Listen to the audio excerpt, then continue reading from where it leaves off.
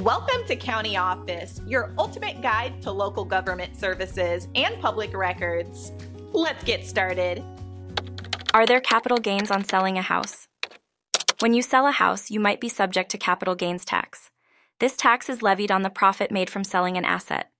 The IRS specifies rules for determining whether you owe capital gains tax.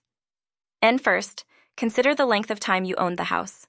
If you owned the property for more than 1 year, it is considered a long-term capital gain. Long-term capital gains are usually taxed at a lower rate than short-term gains. And next, understand the primary residence exclusion. If the house was your primary residence for at least 2 of the 5 years before the sale, you might qualify for an exclusion. For single filers, up to $250,000 of the gain can be excluded from your taxable income. For married couples filing jointly, the exclusion can be up to $500,000.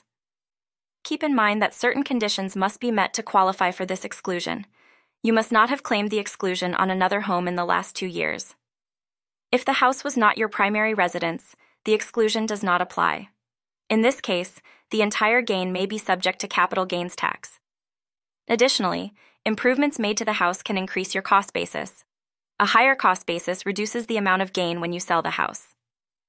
Finally, always consult with a tax professional for personalized advice. Tax laws can be complex and vary based on individual circumstances. NN.